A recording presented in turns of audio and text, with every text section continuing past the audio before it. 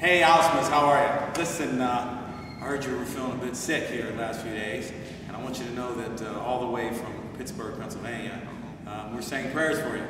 Part of the tradition in our church is to light a candle. So this candle here in front of Jesus is for you. And so we all said prayers for you today because we need you to be healthy. Because the truth is, I need some cookies. From what I understand, I'm going to get some socks at Christmas. And we need to have a lot of fun. So we need to get you healthy. So I hope you're feeling better. And with all our prayers and our love from Pittsburgh all the way to Riga, we want to wish you a speedy recovery. And again, most importantly, I need some cookies.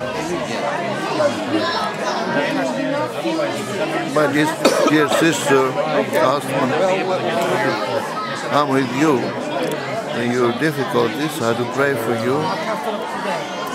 I keep doing my everyday prayer, and I'm praying to the Lord for Him to give you full, complete health of both soul and body.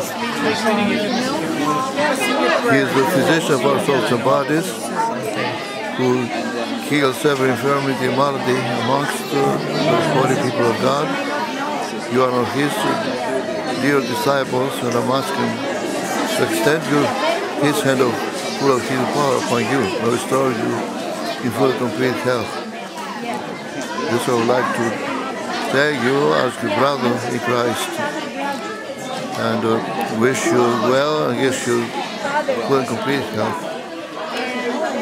Thank you very much for your care as well, and I hope you also keep me in your prayer as I keep you in mind. God bless you.